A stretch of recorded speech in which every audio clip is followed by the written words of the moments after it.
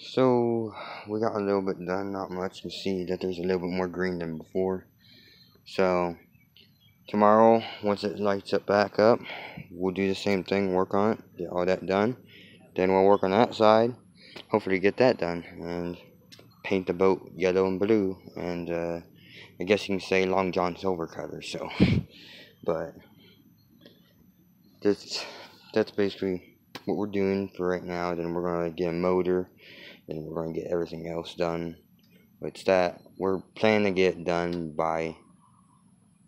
We want to get in the water before summer ends. Is what we want to do. So, for people who live in different parts of the United States, in Ohio, it gets cold and the water freezes where you can't even have a boat or drive a boat or do anything with a boat.